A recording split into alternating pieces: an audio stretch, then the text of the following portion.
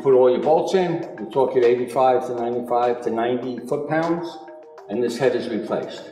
The top head and the reverse discharge, you loosen it all up, you lift it up. In this case, the valve plate is loose already. And when you do this, you see the back of the head. You take your gasket on the replacement when you're doing it.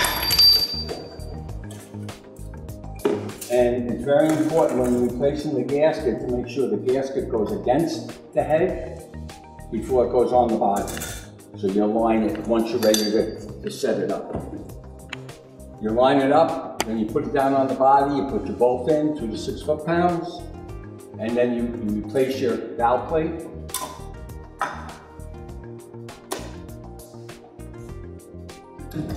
And on a compressor that has a reverse, a forward discharge, all this remains the same. The head is molded the opposite way to have the discharge here. You can't take a reverse discharge and turn the head. It won't work. You have to get a separate head. After this is all done, you torque this down, 85 to 90 foot-pounds, and you're ready to start the compressor once you get it set up for the system.